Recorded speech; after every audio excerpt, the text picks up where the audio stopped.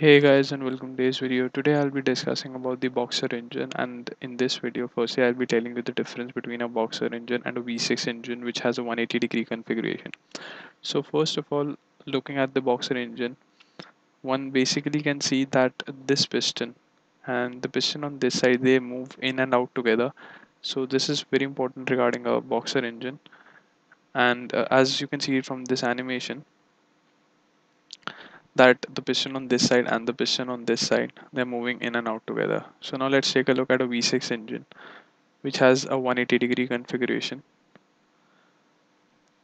So now as you can see from this, I'll just play on the animation now.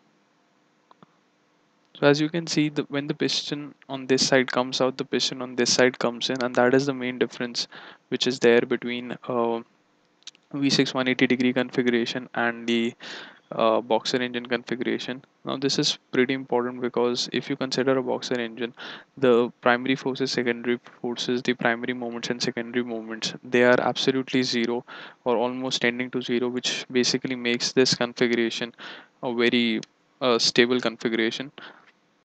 But on the downside, if you basically see, when a Boxer engine is made, the time it basically takes is much more.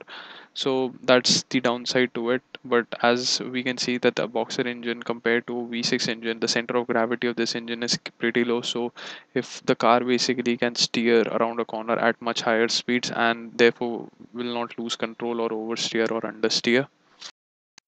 So now let's take a look at how the making of this can be done in SolidWorks and what mates can be used.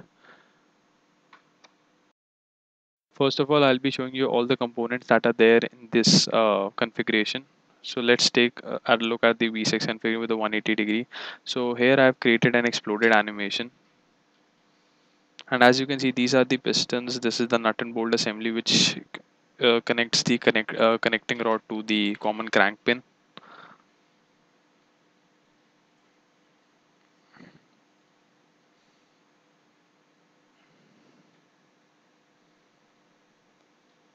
So this is how the exploded animation of this engine looks like.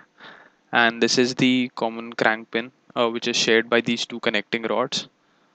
And therefore when one of the piston moves to the right side, the other one, this piston on this side would move in, and therefore that is the main configuration of a V6 engine with a 180-degree angle between the two connecting rods.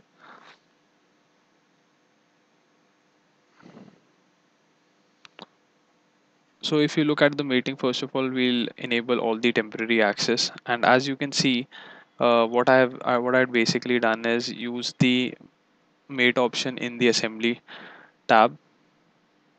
Here I'd use the coincident mate option and mated the axis of this piston with the top plane so that the motion of this is confined to this and therefore it can only move in this plane. And then another important thing is that in order to confine the motion of the crankshaft so that it only has a rotational degree of freedom, what you will have to do is that you will need to construct a line on the top plane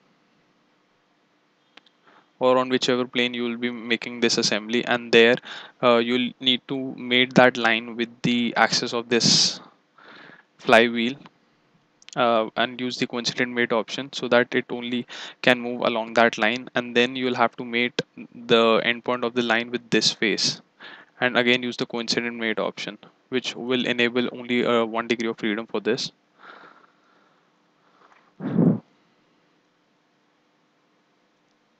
So after doing this, when you are making the nut bolt assembly, what you will basically do is mate the axis of this screw with the axis of this hole, and then use the lockmate option so that it does not move out of its place. And again you'll place the nut by first using the coincident mate option and mating the axis of this bolt with the nut, and then using the lockmate option again. So that is how the mating of this has to be done. And one more information or thing I'll like to share is the fact that Subaru is one of the companies that manufactures these boxer engines and has kind of created a revolution in that category. So if you see all of the WRX STI and the Subaru Imprezas, all of those are having the boxer engine configurations. And so that is why you basically understand the Boxer engine and its role, and why Subaru is almost trying to kind of use it in every car model of its. So that's it. Thanks for watching. Feel free to leave comments below and subscribe to this channel if I will be bringing a lot more great videos ahead. Thanks.